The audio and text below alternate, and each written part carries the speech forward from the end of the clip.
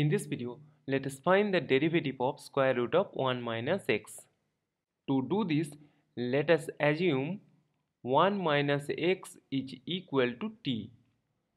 Now we will differentiate both sides with respect to t. So we will get negative dx dt is equal to 1. That is, dx dt is equal to negative 1. Putting this value here, this square root will be equal to square root of t. As this is a function of t, we will take its derivative with respect to t. And we need to multiply dt dx. And this is the chain rule of derivative. Now we know that square root of t can be written as t power half. And dt dx is negative 1.